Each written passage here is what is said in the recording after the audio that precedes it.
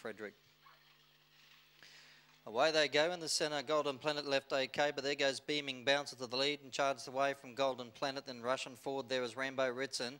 Around them there was Perfect Sister. Then further back we had Frederick, Collision Course, Captain DJ.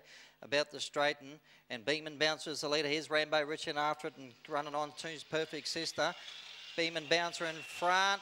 Oh, it's tight between Beaming Bouncer and Rainbow Ritson. Not much between them. Third place was Perfect Sister, then followed by Golden Planet. Further back then we had Captain DJ. Well back then to Frederick, Collision Course. And Sky Bond. It's a tight one here. Number 2 has got it. Number 2, Rainbow Ritson. In the last bound. I'd say there'll be a nose in it. Beaming Bouncer second. Perfect Sister in third. And number 4, Golden Planet. 22.34 is the run. Yeah, nose by 3/4, a nose by 3/4, a nose by 3/4, 2, 5, 6 and 4 the numbers in race 11. Rainbow Ritson, trained by Daniel Miles, gives him the last 2 winners. Races 10 and 11.